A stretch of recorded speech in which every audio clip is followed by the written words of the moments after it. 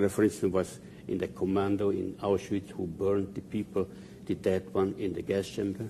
Yes. And in 43, what I understood to other people who told me, when they threw up the crematory there in 43, the one crematory was demolished. They took all these people and they shot them. He was in between them. There were all this group who came, volunteered that time in 40 to work in factories and all this.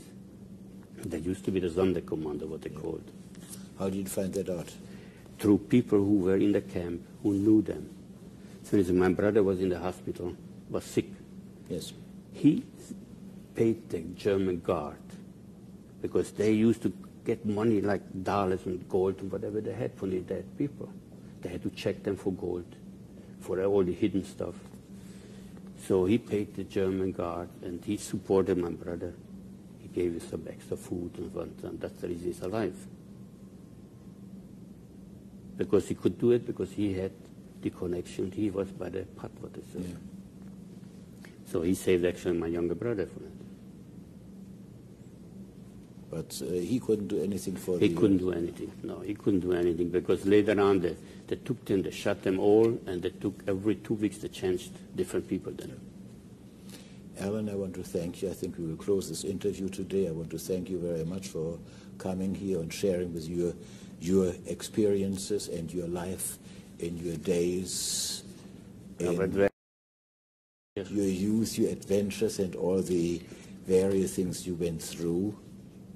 And I think it was a very interesting life, and I think you can be proud that you survived and how you survived.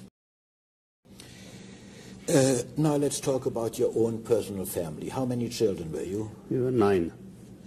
And what are the names of your brothers and sisters? My sister is Berta.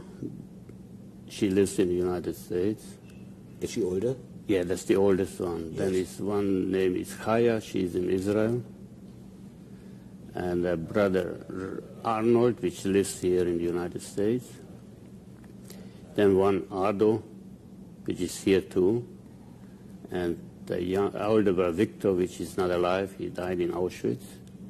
Then me, and the younger brother, which Oscar, which died in Auschwitz too. And the younger sister, Stella.